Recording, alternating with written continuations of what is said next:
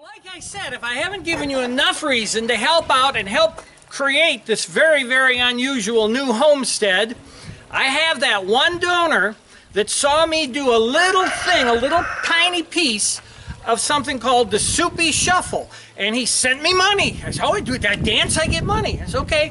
So, and he said, I'd sure love to see the Soupy Shuffle again.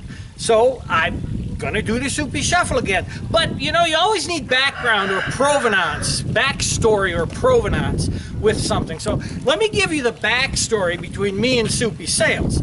Now, if you grew up in Detroit and I say lunch with Soupy, oh man, if you're between 60 and 70, I remember lunch with Soupy. We used to rush home from school at lunchtime because in those days they let you go home for lunch. We go home for lunch, we sit down, we have a grilled cheese sandwich and Campbell's tomato soup, turn on lunch with Soupy and there's Pookie and Blacktooth and White Fang. It just, the whole gang was there, and it was fun, and it was a nice thing to do. Well, eventually Soupy went on to New York, and then he had that infamous thing where he had 1 minute of spare time, and he said, it was after New Year's, he says, okay kids, I want you to go in the wallet, in your parents' wallet and get all those little green pieces of paper with pictures of bearded old men in there, and send them to me, care of this station, and he gave the address. He said, if you do that for me, I will send you a postcard from Puerto Rico. Well, of course, he got fired for that, but can you imagine the next day when Daddy goes into his wallet, he finds all his nice Washington $1 bills with clean-shaven George Washington there in his wallet. The Alexander Hamiltons there in his wallet, but the Abraham Lincolns and the U.S. grants, they weren't in the wallet. So he said he got $80,000 for that. So Soupy was a hell of a guy, and in Detroit, when we were growing up, I mean, he was the man. And when you're 6, 7, 8 years old like I was, I think I was, gosh, I think I was 12 or so, 13 when he headed for New York. But when you're growing up like that, I mean, this man was like God to us. So my sisters had a girlfriend that we lived in Grosse Pointe Farm. She lived in Grosse Pointe City, a little bit more high dollar than we. And I'm gonna kill you, I'm telling a story here. Go away! Oh, throw a rock at her, there we go. So, my sisters had a girlfriend, her name was Bonnie Burns. And Bonnie, that's Bonnie Burns. And Bonnie had a brother that was my age, and his name was like Kip or Kippy or Kipper. It was something a little strange like that. I'm sure if my sister sees this, which she won't because she hates me now, but if she does, she'll correct me because she loves to correct me.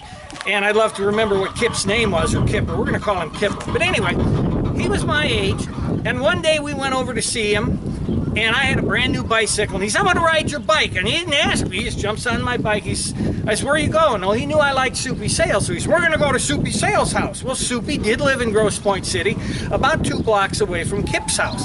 So, I mean, we're like 6, 7 years old. Goes over to Kip's house, he says, I'll get him outside for you. No, he throws my bike down in the middle of the street, and Kip goes out in the middle of the street, and he lays down like this.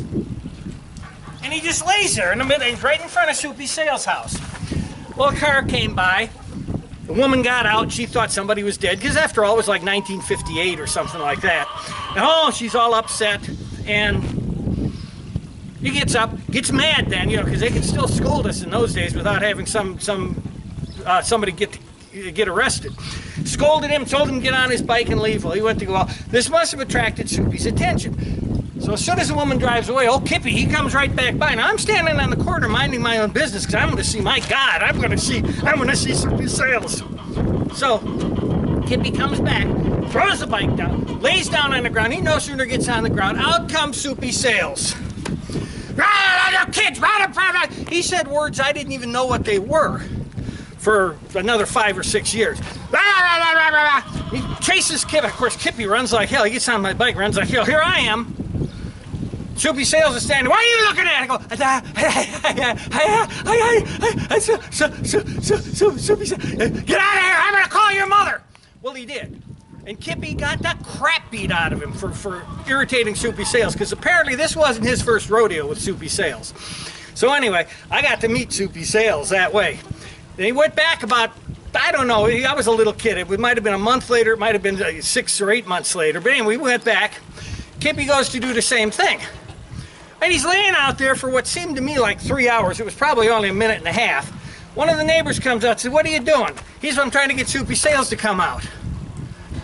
He sold the house. He moved away a long time ago. Well, he still was in Detroit. But he had this dance he did, in case you don't know who Soupy was after all. He had this dance he did called the Soupy Shuffle.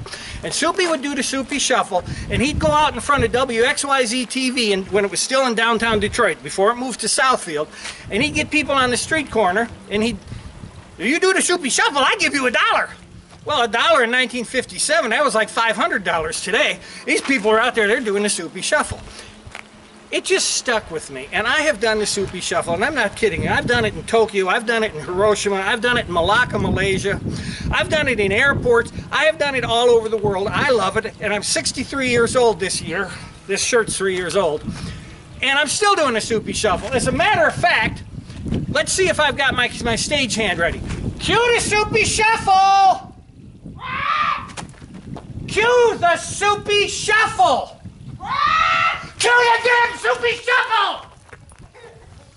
Good help. It's hard to get these days. I mean, Soupy had trouble too with it. But anyway, let's see if I can remember how to do it just right. This is for you, Bill.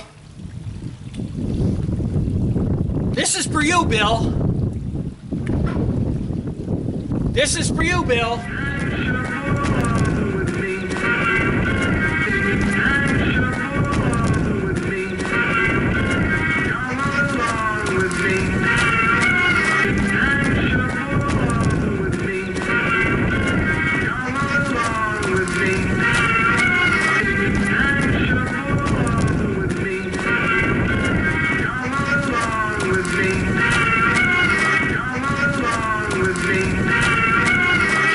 Along with me. Oh, am I out of breath? I'll tell you what, that ought to be good for $1 or $2. Come on, reach in there and get some of them green pieces of paper with pictures of bearded or unbearded men, or some of those little plastic cards that have numbers on them. Debbie, what are we doing here? We're not trying to recreate the whole Soupy Sales set. I mean, for crying out loud, jeez, get rid of that stuff. Uh-oh, wait a minute. Usually it would take like about 3 seconds after that when Soupy would have like one more. Ooh, cream pie, my favorite. Now look, that ought to be good for something. That ought to be good for something. Now, come on, oh my God, that burns. Oh, I gotta get out of here.